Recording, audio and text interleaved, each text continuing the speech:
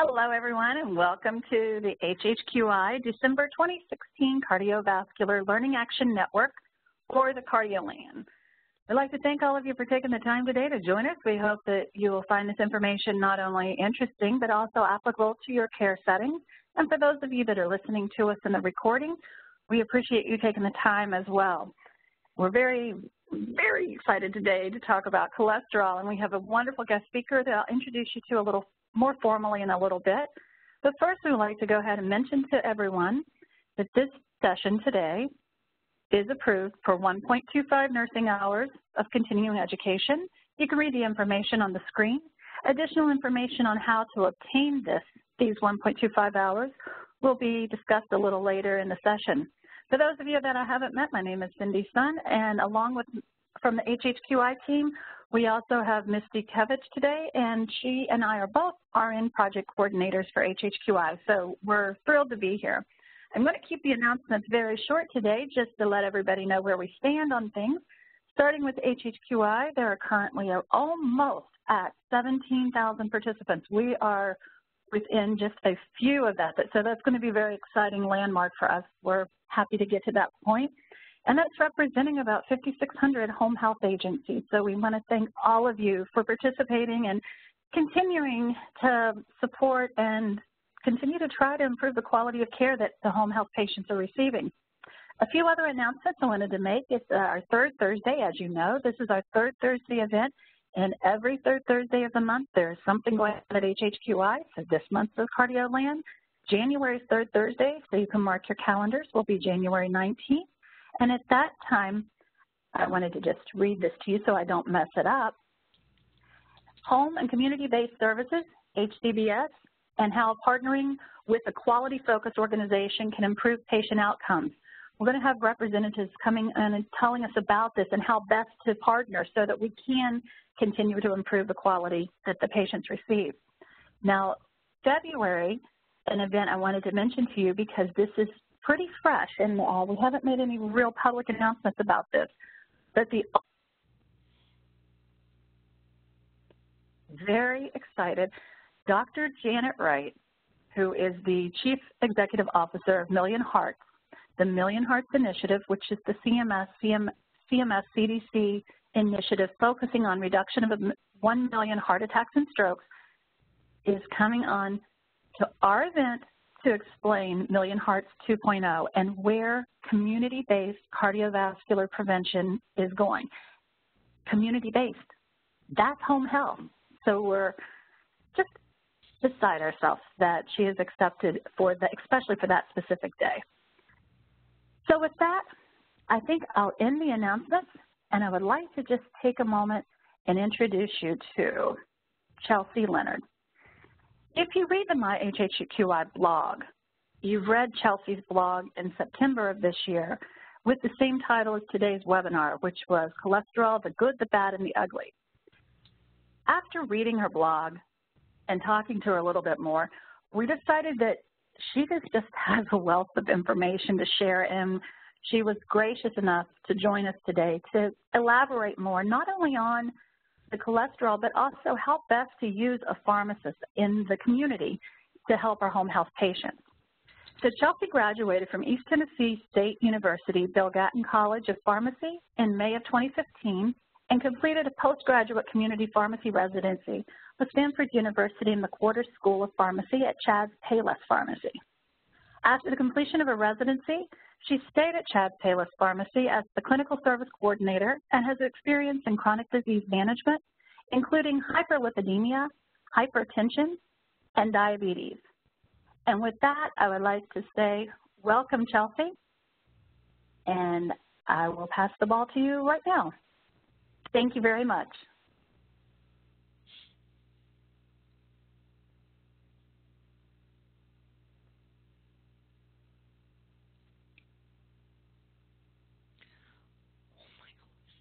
Chelsea, were you able to get the ball? I was, but I kept getting muted for some reason. I'm sorry about that. But that's not a problem.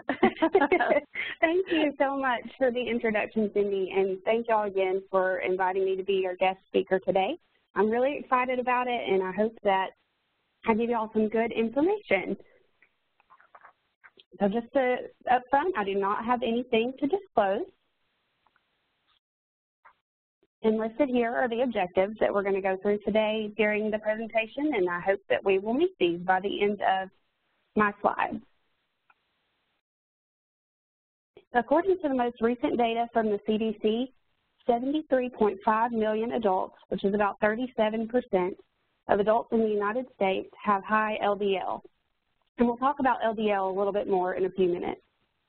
So having high cholesterol increases one's risk by twofold to develop heart disease, which is the leading cause of death for adults in the United States. Other risk factors for heart disease include diabetes, obesity, poor diet, physical inactivity, and excessive alcohol intake, some of which commonly go hand in hand with high cholesterol. Less than half of adults with high cholesterol actually receive treatment for it. So this is really important because of the fact that heart disease is so prevalent in America. And as healthcare providers who commonly have contact with patients, this is something that we can affect if we know that patients have high cholesterol and aren't being treated for it.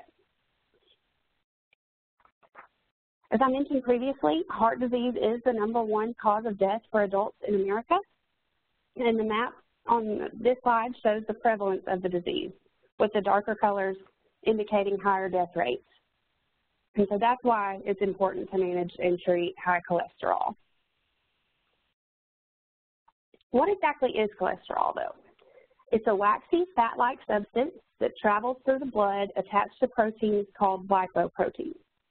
It's produced by the liver to help make hormones and vitamin D, and it helps digest fatty foods, which may seem kind of ironic, but we'll talk about that a little bit later. Cholesterol is also found in foods like eggs, cheese, and fatty meats. When your body has too much cholesterol, it can build up on the walls of your blood vessels, and these deposits are called plaques.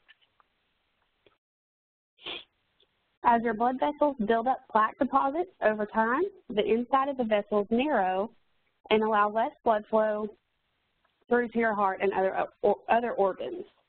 When a plaque buildup totally blocks an artery carrying blood to the heart, it can cause a heart attack.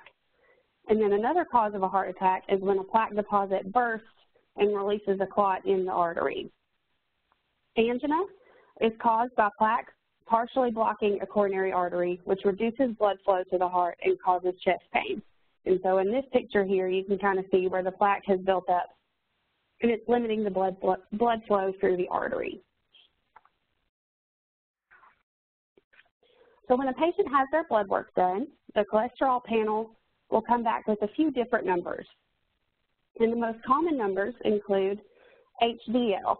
So this is a good cholesterol. HDL absorbs the bad cholesterol and takes it back to the liver to be flushed out of the body. So that's how high cholesterol can help digest fatty foods. Having higher levels of HDL can reduce the risk of heart disease and stroke, and the ideal level for HDL is around 40 or higher. Typically between 40 and 60 is what we aim for. The next one is LDL, and this is the bad cholesterol. This is the one that makes up the majority of the body's cholesterol, and this number is often the one that's the target of most medications. High levels of this is what causes the plaque buildup that can lead to heart disease and stroke. And the ideal level of LDL is less than 100 milligrams per deciliter. And again, we'll talk about some ways to improve these numbers later on. The next type of cholesterol is are the triglycerides, and we call these the ugly cholesterol just for the sake of the catchy title, but that's not typically what they're referred to as. But they are a type of fat found in the blood, and they do, if you were looking at real blood, these would look like blobs of grease just floating through there. Triglycerides are really affected by eating fatty foods, refined sugars, and carbohydrates. And the ideal level of triglycerides is less than 150. However, if the triglycerides are really high, typically around or over 500, this is when they would become the main target to treat with medications. So I want to show you all what a triglyceride looks like here on the next slide. They're made up of a glycerol backbone with 3 fatty acid chains attached. And so glycerol can be a building block for glucose or sugar. So essentially a triglyceride is a sugar with fat attached to it. So this is why high triglycerides are common in patients with diabetes. And so if we decrease the amount of sugar a patient eats, we can help decrease the triglycerides because the fat doesn't have anything to attach to.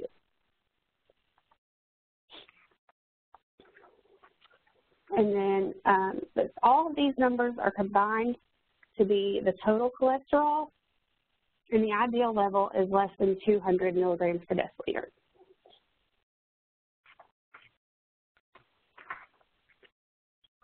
The CDC recommends that all adults over 20 years old have a fasting lipid panel performed at least every 5 years, although there are some providers who choose to do this annually or more frequently if they're having a hard time getting their cholesterol under control.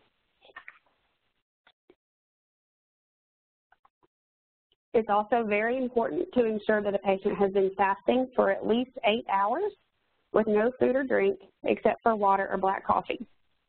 If not, the results will be inaccurate and the sample might end up looking something like what's in this photo here. So that was pretty gross. And that would probably be what it would look like if I went for a lab draw right after I had a giant breakfast platter from Cracker Barrel. So don't want to do that. You want to make sure that patients that they have been fasting, because if the results come back inaccurate, it could potentially lead to unnecessary medication or treatment. And we don't want patients to be on medications unless they absolutely have to be. So this leads me to my next topic. Now we know what the lipid panel and what those numbers mean. So what do we do with that? And that'll be our first polling question. So what is the ideal level of total cholesterol? And so we'll give you all a little bit to respond, and I'll keep going while you all respond to this question.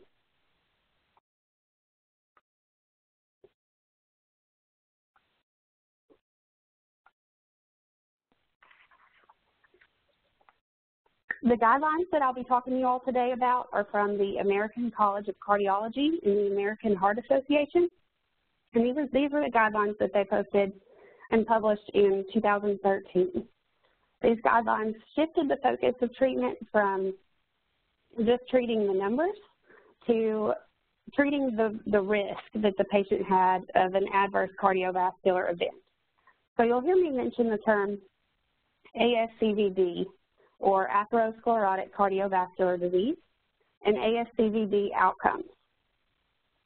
ASCVD itself includes acute coronary syndrome, myocardial infarction, angina, stroke, transient ischemic attacks, and peripheral arterial disease. And their goal is to prevent ASCVD outcomes, and the outcomes they typically look at are myocardial infarction, stroke, and even death. So again, these guidelines are aiming to prevent these outcomes from happening. So before we get further into the treatment guidelines, we want to show the response to the poll question, and the majority of you all got it right. It is the ideal level of total cholesterol is less than 200.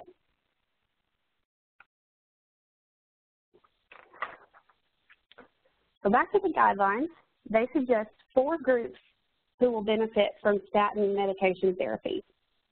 And I'm sure most of you have heard of statin medications, and we are definitely going to talk about those.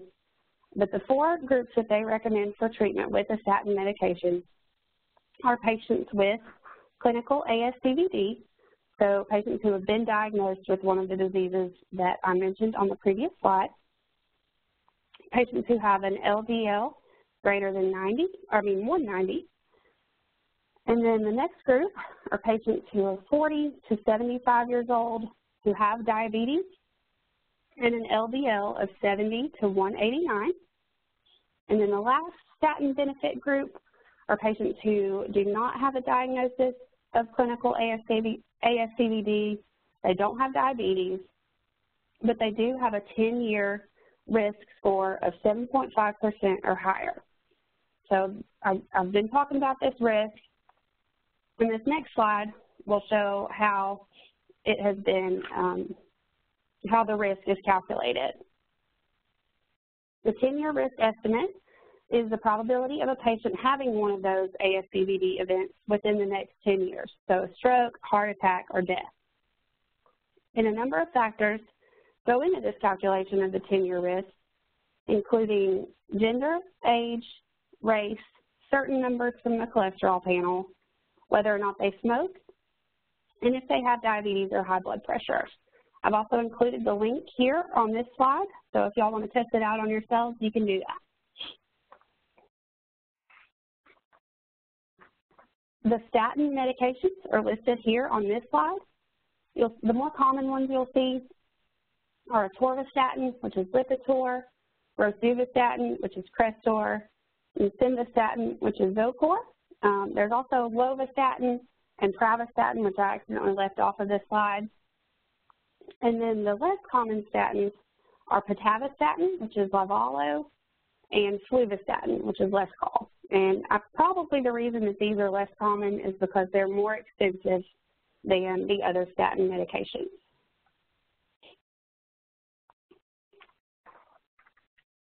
Statins work to inhibit an enzyme in the liver called HMG-CoA reductase. And this enzyme is used in the production of cholesterol. So by inhibiting this enzyme, this decreases the amount of cholesterol floating around in the blood.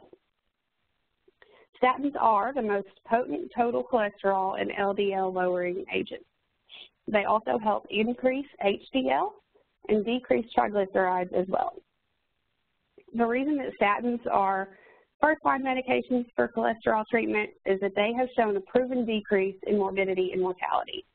So these medicines help you live longer. They also exhibit some effects that don't have anything to do with lowering cholesterol. They can help increase the stability of those plaques in the arteries, so they keep them from breaking off and traveling to other areas in the body. They can help decrease inflammation, and inflammation can lead to coronary artery disease. And they can inhibit the thrombogenic response. So this is what causes blood clots. And statins do have some effect on the clotting cascade that happens when the blood is trying to clot. But the way that these effects occur in the body is not quite understood yet. However, there is research being done to determine the full extent of these effects.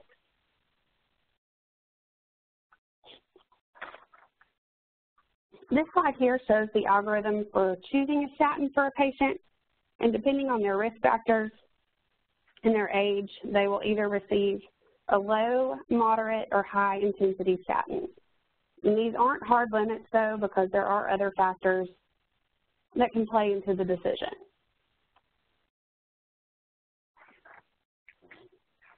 This slide here just shows each statin broken up by intensity.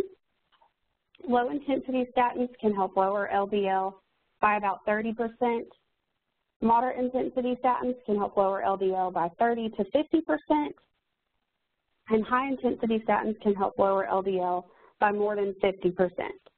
And I would like to point out here that the only two high intensity statins are atorvastatin, the Lipitor, and rosuvastatin, which is Crestor. Statins are typically given in the evening or at bedtime because this is when the majority of the cholesterol is produced. Atorvastatin, rosuvastatin, and pitavastatin can be given at any time of the day because they last longer in the body than other medications. The most common side effects reported, and I'm sure you've all heard about this, are muscle symptoms. So you will hear many patients complain about muscle cramps, pain, and weakness, and the risk of this occurring is more common in women. If symptoms become an issue, the dose of the statin could be lowered, or they could be potentially switched to a different statin altogether. However, this should always be discussed with the prescriber before a medication is changed. And I forgot to put this on the slide, but statins should not be used if the patient is pregnant or breastfeeding. There are also some important drug interactions with statins that I would encourage you to watch for when you're reviewing patients' medication lists.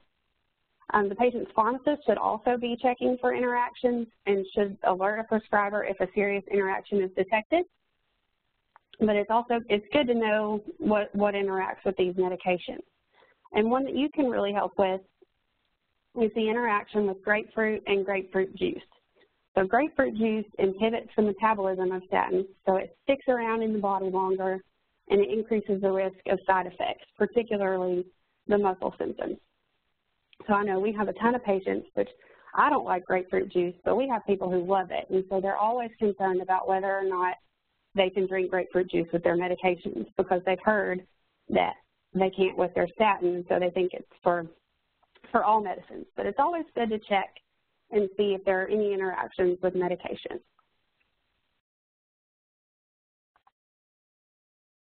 And next we'll talk about some of the non-statin medications used to treat cholesterol. And although these are not recommended first line, these are other medications that can help lower total cholesterol. The first category we'll talk about are the bile acid sequestrants. So this includes, I'll go back to the slide to show you, the cholestyramine, cholestyramine, and cholestyramine. And the sequestrants bind to bile acids in the intestine and prevent them from being reabsorbed in the blood. So then the liver produces more bile to replace the bile that has been lost. And because the body needs cholesterol to make bile, the liver uses up the cholesterol in the blood, which reduces the amount of LDL circulating in the blood. So that's how the bile acid sequestrants work to lower cholesterol. They can help lower LDL by about 15 to 30%, and they're also useful when a patient has diabetes because they also help lower blood sugar. The most common side effect from this medication class are the gastrointestinal effects. They commonly cause constipation, bloating, and belching, and we have people complain about it all the time. So to help with these side effects, the dose should be titrated up slowly and gradually increased, and they should take it with lots of water and help increase their fiber intake to prevent the constipation. These medications can also bind with other medications or even prevent them from being absorbed, so they should be separated from any other medications that the patient is taking. They should be given either 1 hour before or 4 hours after other medications.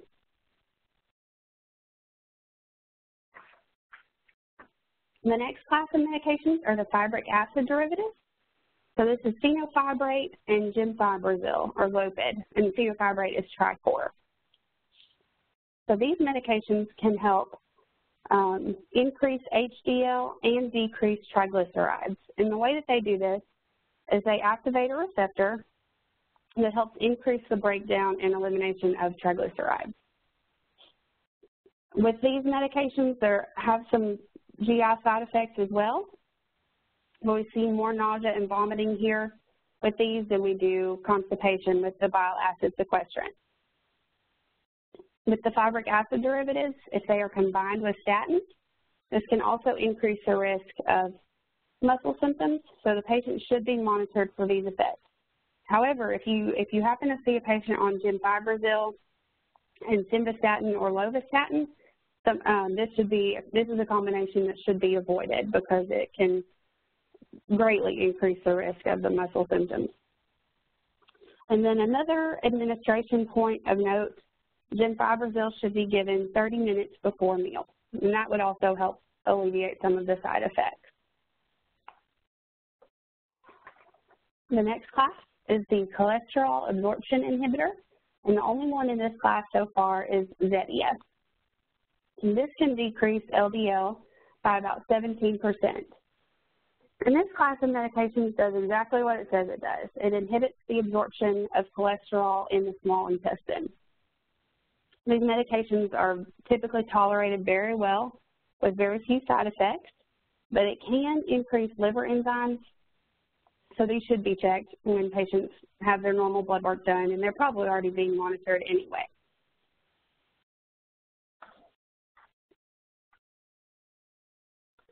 The next medication that's used in addition to statins is niacin. And to be honest, they're not really sure how niacin works to help with cholesterol, but it is able to decrease LDL, increase HDL, and decrease triglycerides. And the most common side effect with niacin is flushing and itching. And I'll tell you all a story. When I was in pharmacy school, they had us take a big dose of niacin just to experience what the flushing felt like, and it was not fun. So anytime I have a patient on it, I'm always sure to ask them what they do to help with flushing, or if they even know about it. So it's important to educate them on this side effect, because they might stop taking it if they don't like the way it feels. And there are things that can be done to alleviate this side effect. So the first thing is to give 325 milligrams of aspirin about 30 minutes before niacin. And you want to be sure to make sure that they are not already taking an aspirin or another blood thinner. So again, be sure to consult with their prescriber before adding anything. It's also helpful to tell them to avoid spicy foods and hot beverages. And then there is also an extended release formulation that's prescription only, and this can reduce the flushing side effects as well. And just like the fibric acid derivatives, the combination with statins can increase the muscle symptoms, so be sure to monitor this with patients. And that's just as simple as asking them if they're having any muscle pain. Again, it can be given with food to help reduce the side effects. And the no flush formulations, which I'm sure you all have seen advertised, I have patients ask me about it almost weekly. They should be avoided because they're missing a key ingredient in them that does not actually affect the lipid panel. So avoid the no flush formulation. So that will lead us to our next poll question, which is, which class of medications does not decrease LDL? Is it the fibric acid derivatives, statins, bile acid sequestrants, or cholesterol absorption inhibitors? And so I'll let y'all answer that question, and we'll keep going. So in addition to medications, it's very important that we encourage patients to implement lifestyle changes to help improve their cholesterol and their overall health.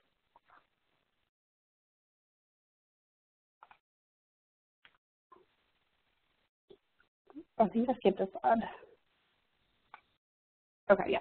Lifestyle changes are recommended as background therapy for all patients.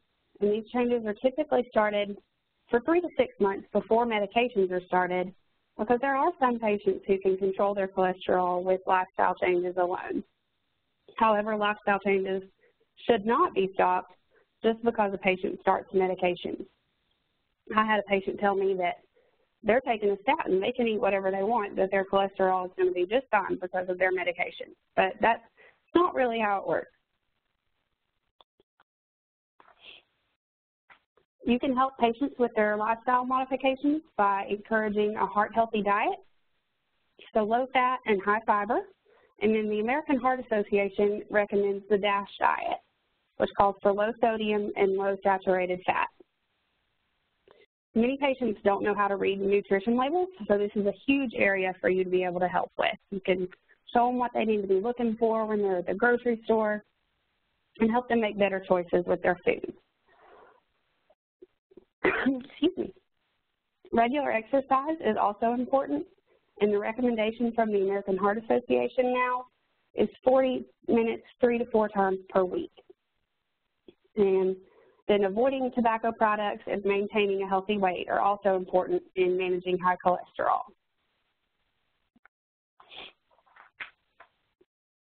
So in addition to the prescription medications and lifestyle modifications, there are also some over-the-counter supplements that can aid in improving cholesterol. But again, just a disclaimer, a prescriber or a pharmacist should be consulted before adding any over-the-counter supplements. And so I'll go back to our polling question. Which class of medications does not decrease LDL? And the correct answer was the fibric acid derivative, and so the majority of y'all got that right.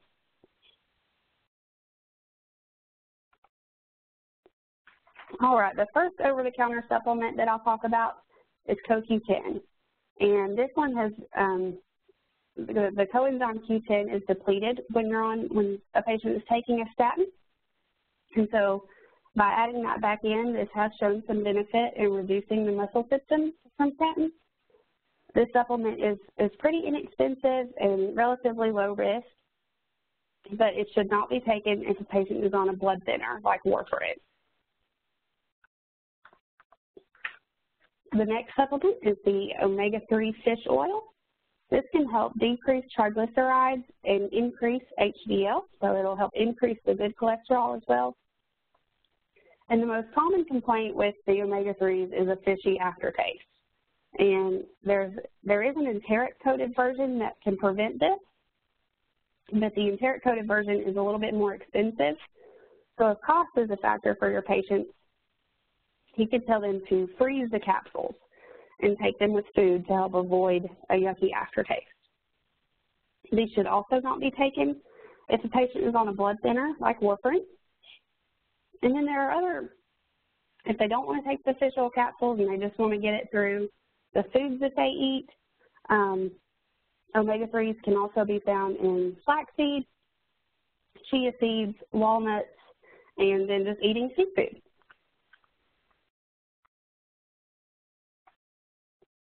The next supplement is red yeast rice, and it is considered the natural statin. And y'all can't see me doing this, but I just did my air quotes over natural statin. But it's called that because it contains the substance called monocolin K, which is chemically identical to the active ingredient in lovastatin. And since it's pretty much the same ingredient, the side effects and the drug interactions are very similar, so be sure to watch for that. But it also may be useful if a patient has tried a statin and they weren't able to tolerate it, or they did have some of the muscle symptoms. This could be a potential option for them if you're still having trouble helping them get their LDL lowered. And just like the regular statins, this medication should not be used if the patient is pregnant or breastfeeding.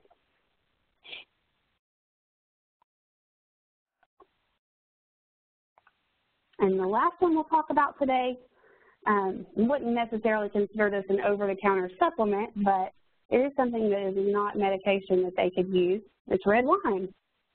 And red wine has a key ingredient in it called resveratrol that helps lower, and I made a typo on this slide, helps decrease LDL and protects against plaque buildup in the arteries.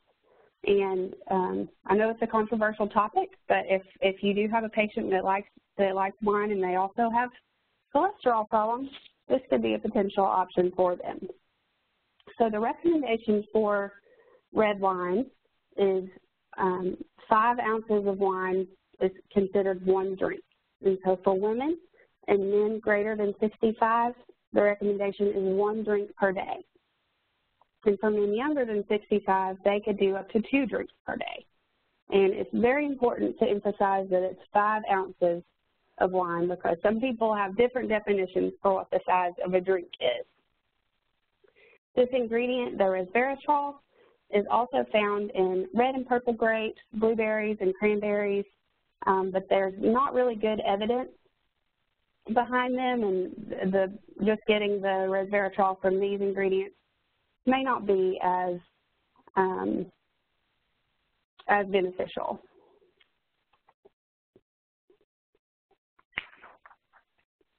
So if you ever have questions or concerns about medications or over-the-counter supplements, please contact your local pharmacist. I can almost guarantee that they'll be happy to help you, but if they're not, give me a call. My contact information will be at the end of the presentation. So that brings us to our next polling question. Do you have a community pharmacist you communicate with regularly? And I'll let y'all answer that question, and we will keep on going. So the first thing that your pharmacist can really help you with is helping your patients be adherent. And I'm sure we all know that medications are not going to be effective unless they're taken properly and taken exactly as prescribed. And most of the adherence issues that I've seen have been because of cost. And so your pharmacist can help you identify cheaper alternatives and make recommendations to the prescriber if cost is an issue. Another adherence issue that I see a lot is that patients are on lots and lots of medications. And so your pharmacist might be able to help you look at their med list and see if there's anything that they maybe don't need and help to try to streamline their therapy to decrease the number of medications that they take. The next adherence issue is forgetfulness, and I know this one very well.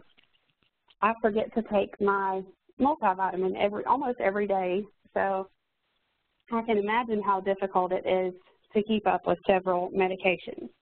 So I usually tell patients to keep their medications where they'll see them every day. So usually by like the kitchen sink or a cabinet near the refrigerator, somewhere where they'll be every day. Just not in the bathroom, because heat and moisture is not a good idea. It's not a good combination for medications. Or if a patient's tech savvy, I'll encourage them to set an alarm on their phone. Some pharmacies might even package medications to help make them easier to deal with for patients. My pharmacy, we do weekly packs that we'll give to the patient. We'll give them 4 packs per month, and they're divided up into morning, noon, evening, and bedtime. And we have so many patients that use these, and they're really helpful to help them keep track of when they've taken their medication. The next one we'll talk about is side effects. This is another common reason for adherence problems. I mentioned earlier that some of the side effects can be reduced by taking a medication with food or at a different time of the day, and that's something that we can help you all with. If you notice that a patient is having a side effect, we can try to take a look at it and see if there is anything that can be done to alleviate it. And if not, we can check to see if the dose is too high, and we can communicate with the prescriber to make other recommendations. And again, like I said, with the statins, if they're having muscle cramps, CoQ10 might be an option. So your pharmacist can also recommend over-the-counter agents that might help with side effects. We can also identify drug interactions and communicate these with the prescriber if an action needs to be taken, and we can also help determine if the interactions can be prevented if the medications are separated. So like the bile acid sequestrants, where they need to be given either an hour before or 4 hours after another medication. This is a great way to use your pharmacist, because they will be able to let you know if they see any interactions that are concerning. At our pharmacy, we also provide point-of-care testing, and many pharmacies around the country have the capability to check cholesterol in the pharmacy. So if you have a patient who has trouble getting to the doctor, or they live far away from their doctor, but they're close to a pharmacy, check with that pharmacy to see if they have the ability to check cholesterol in the store, because we can provide results in about 5 minutes, and then we can make recommendations from there. This also helps save the patient a copay at their doctor's office if the cost is something that is limiting to the patient. So I encourage you to find a pharmacist that you trust and communicate with them regularly, because they can be great resources for you and your patients. And then I've just gotten the poll results back, and it's split about half and half for those of you who do have a community pharmacist that you can communicate with regularly. So there are some new updates for cholesterol guidelines that you all might have heard about. The United States Preventive Services Task Force released very new recommendations in November, and they recommended that all patients 40 and older who have at least one of these risk factors listed should be screened to see if they need a statin. regardless of their cardiovascular disease history. So there's not a lot of information out on this yet. So I just wanted to let you all know about this because it might be coming down the pipeline. There might be more people on statins than we could have imagined. They might be putting us all on one. So we are going to be taking questions, I guess, in a little bit, but feel free to reach out to me if you have any additional questions that might arise. I've got my contact information listed here. And then all of my references that I used for this presentation are right here. And now I will turn the ball over to Misty, if I can get back to that. While you're doing that, this is Cindy. I'll just, if you don't mind, Chelsea, we'll just stop for a minute for a few questions that have come in. And one of the first questions that came in was about asking about patients' concerns with Lipitor or one of the statins causing diabetes. Okay, yes, and I've heard that several times as well. And I think the problem there is, you know, I mentioned when patients start taking medications, they stop caring about the foods that they eat, and they think that just because they're taking that medication, they don't have to worry about what they're putting in their body. And so then they're doing that, and they're eating poorly, and they aren't exercising, and so they end up developing diabetes. And so it seems like it might be a side effect of the medication, but really it's just because patients aren't taking care of themselves, and they're not eating properly. So that's all I've seen on that. There's not really any data supporting that the medication actually causes diabetes. Well, thanks for that, because I think all of us, especially in the home, we're dealing with patients that sometimes don't have the best information coming at them, and they're catching their news, as we all do, on different news sources that may not actually be news. So it's a good place for us in home health to be able to help the patients understand not only this information, but how to discern what is accurate medical information and what is something to maybe discuss a little further. Quite a few more. Let me just go ahead through a couple of these, if you don't mind. Okay. If total cholesterol is greater than 200, so sorry, it just jumped on my screen here. I want to get this question but I want to read it correctly. If total cholesterol is greater than 200, but HDL is very high and the LDL is very low, is there a concern? You know, I have never heard any practitioner be upset about a high HDL. Mm-hmm. But then again, there's still the total cholesterol number being that high. There might be some concern, so that might be a call for maybe another cholesterol panel. Maybe there was something wonky that happened with that first one, and then that too, their triglycerides might be high with that total cholesterol number being as high with if that makes sense. So just want to check on all of those things. But typically, if the HDL is higher, I'm not going to be as concerned. Yeah, and I agree with you. I read something recently that was similar to that, and it seemed to be the conclusion of the article was basically a case-by-case basis, exactly what I think you're saying there. So that was a really great question, the person who sent that in. Thank you. That was a good question. One more, and then we're going to move on, and we'll come back to questions at the end. So for those of you that continue to have questions, continue sending them in the Q&A section, and we'll come back to questions with Chelsea in just a moment. This next one is, I heard that there's a contradictory recommendation related to fish oil supplements. Which supplement would you recommend related to absorption? That's a great question, and I don't know. The one that we have most of our patients on is just 1,000 milligrams omega-3 fish oil, and we do have all of the patients who get it from our pharmacy get the enteric-coated version to prevent the side effects. But as far as absorption goes, I'm not really sure about that. So if you want to send your contact information, I can get back to you on that one. And I know that I said that would be the last question, but this one kind of relates to that. Could you repeat why the statin shouldn't be taken with omega-3s? Yes, because they can, or the statins can be taken with omega-3s. Let me pull up that slide again to make sure.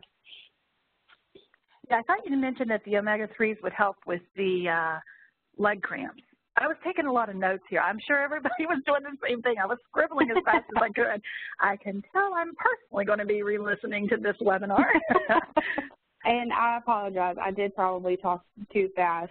No, you did great. It wasn't you. It was that you had such great information. And for me personally, you laid it out really logically that I hadn't seen it before. And anyways, I'm very pleased personally about this. So thank you. Well, good. Thank you. The omega-3s can be taken with statins. They are really great at helping lower triglycerides and then increase that good cholesterol, the HDL.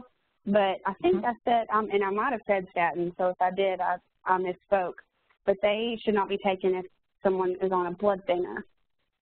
Okay. So that sounds great. Warfarin and Eliquis and Pradaxa, stuff like that, they should try to avoid the omega-3s. Wonderful.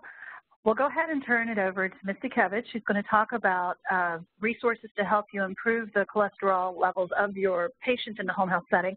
Also talking about the CEs and how to obtain them, and then we'll come back to Chelsea for questions. So continue putting your questions in the Q&A box. And Misty, I'll turn it over to you. Thank you so much, and thank you, Chelsea, so far. I thought the questions were great, and I know I'm working on my cholesterol level, so I've learned a lot of information, and so has some of my colleagues, too. We've been back and forth, so thank you so much so far. So we do have some resources for cholesterol management. Our cholesterol management and smoking cessation best practice intervention package, or as we call them, the BPIP, which is part 2 in our cardiovascular series.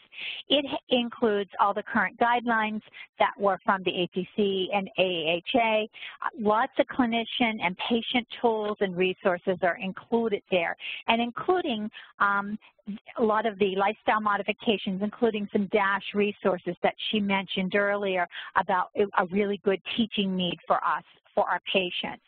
And I'm going to show you just quickly 2 nice patient tools, because with cholesterol management, sometimes in home health, we don't know what the cholesterol levels are unless we're drawing the lab work ourselves, and they're usually not ordered on a frequency that we might catch that blood work. So what we can do to help activate and engage the patient is to send them with this simple tool of questions they have for their doctor on their next visit.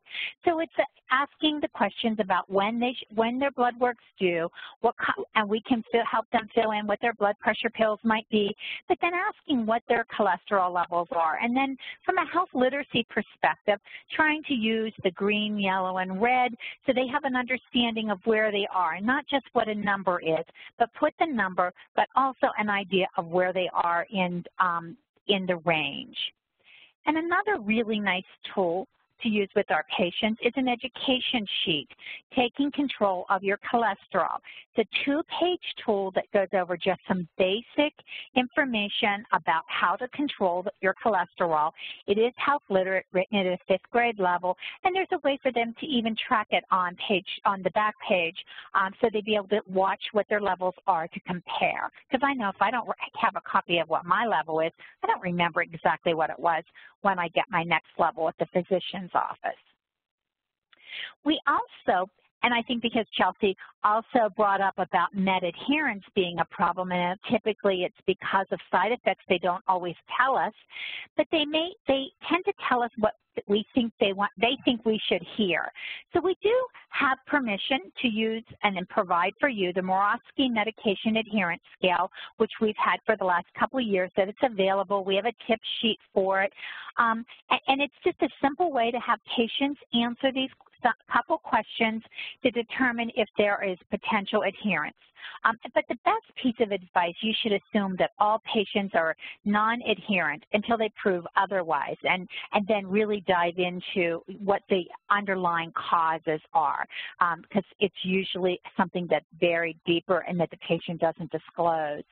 We also have our HHQI medication management focus B-tip, and in there is a really good tool on guiding your patients towards medication adherence, as well as some other really simple and good tools that you can use.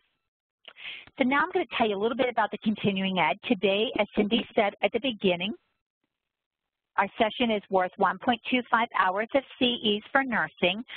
That's credentialed through the ANCC. To get that, you need to log on to HHQI University. Now, make sure that it's not the HHQI general web page or where you go for your data reports or the BTIPs. It is the university. So if you when you finish the course or the webinar today, if you're on live, you will be directed to it immediately. It'll only take you a couple minutes to finish out what you need to do, or you can do it later. You will receive an email with the link in it as well as it's linked within your slides. So you will go to the university and you will go ahead and sign in. If you've never been to the university to take one of the courses, then you will set up a registration. But if you've been here before but can't remember what your username is, like all of us, don't set up a second account, because then you're going to have your certificates split between two accounts, and it's easier to have everything in one. So we would rather you email us at our mailbox that will be on the last slide, or hhqi@qualityinsights.org, and we will be happy to look you up to see if you're in there. And if you're having any password your password issues, there is a button to click, and they'll send you a computerized generated key to go ahead and put in a new password. If you have any problems whatsoever, contact us through the mailbox, and we'll be very happy to help you out. So once you get logged in, and honestly that might be the hardest part of all of this, you need to go to, we have course catalogs. So go to the Cardiovascular Health. There are lots of topics that are there and lots of courses that you can take, but you will find the cholesterol, the good, the bad, and the ugly course. Go ahead and click on Enroll, which is the little apple icon. In your My Account tab, that course is going to be loaded for you, or at least showing you that you're registered. You just click on the My Account, and it's going to take you to where you will see the course, and you'll click on the green little book icon that's going to start the course for you. It'll get you to your first lesson, and there's only one lesson. It's simple. Once you open it, it's just a welcome, making sure any colleagues that you work with, you can share the information. They can take it, because the recorded webinar will be up later today or early tomorrow, and they can listen to the recorded webinar as well. And all you're going to do is you will click Next when you hit that, because you've already listened to the webinar, and you will do the evaluation and one simple reflection question, and that's it. And as soon as you finish, you'll go to My Account, and you will find your certificate on the left side of the slide, and you'll be able to print it or save it electronically. And really, that's as simple as it is, but we're always willing to help if you have any problems.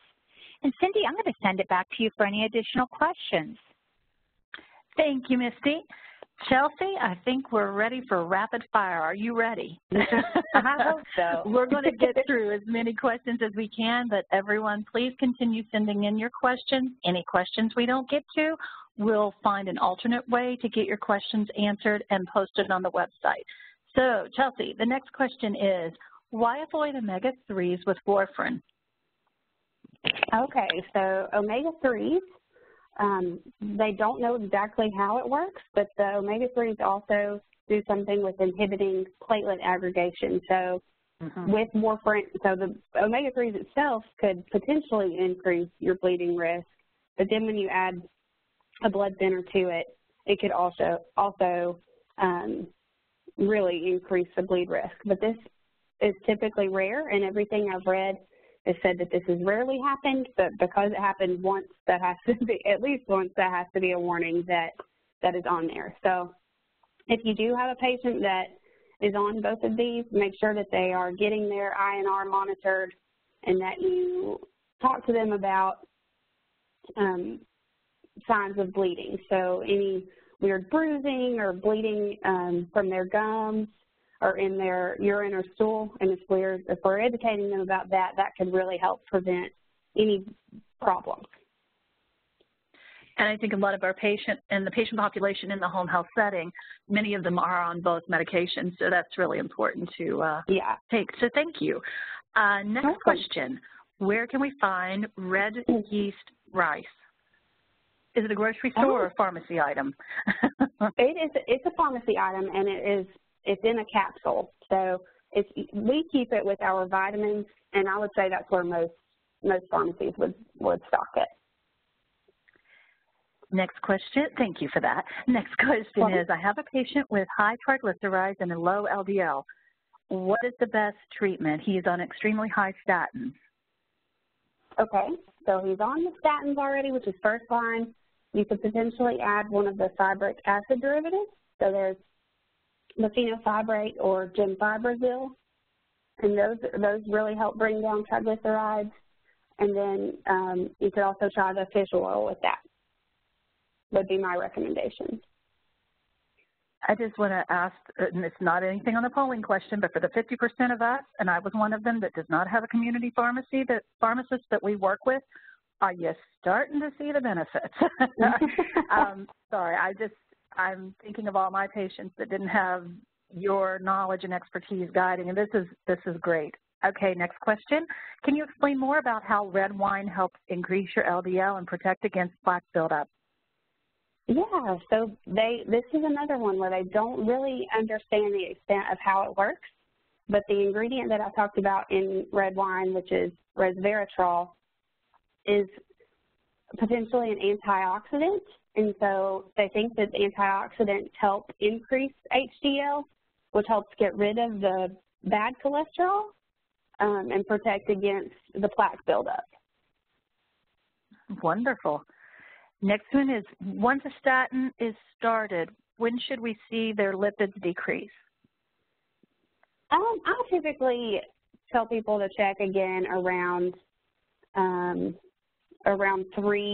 months or so after they start a statin and see if that has helped. Okay. And at this time, the last one that we have is, can you explain again about the needing to administer statins in the evening?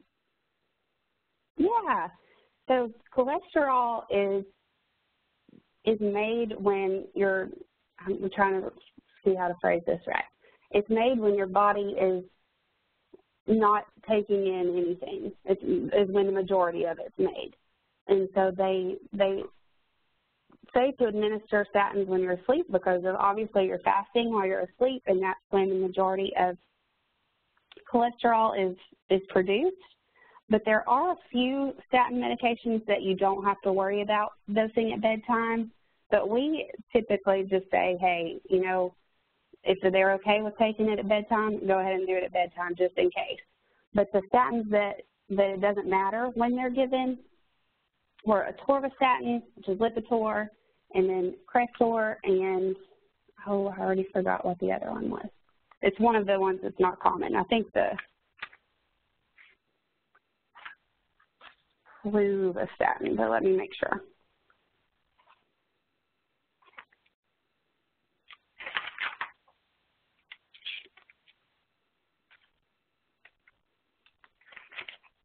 Well,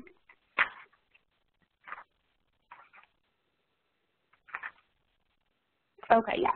Lipitor, Crestor, and pitavastatin, which is the Livalo.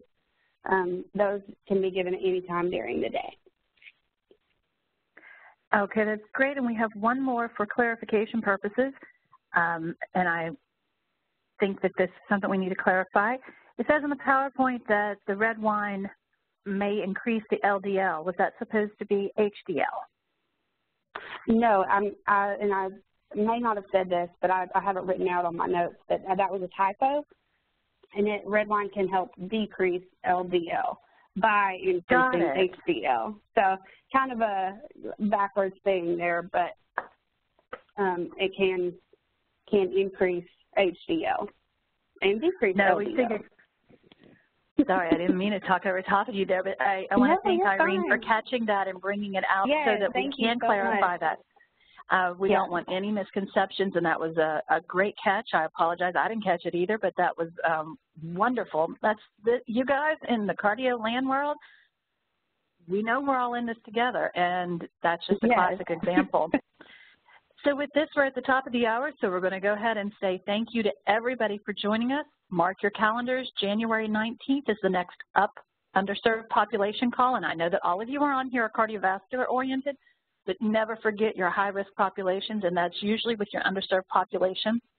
Again, February 14th, for those of you, I understood that from some of your comments that I cut out, February 14th, 2017, Valentine's Day, Dr. Janet Wright, the Executive Officer of the Million Hearts Initiative, is going to explain where Million Hearts 2.0 is going to go into the community, and that's where we all work. So I want to encourage you to set your calendars. We don't have the time secured yet. I'm sure it'll be in the afternoon, but once we have that, you'll be one of the first groups to know so that you can register. There will be limited space, as always, with all of our webinars, but just mark it.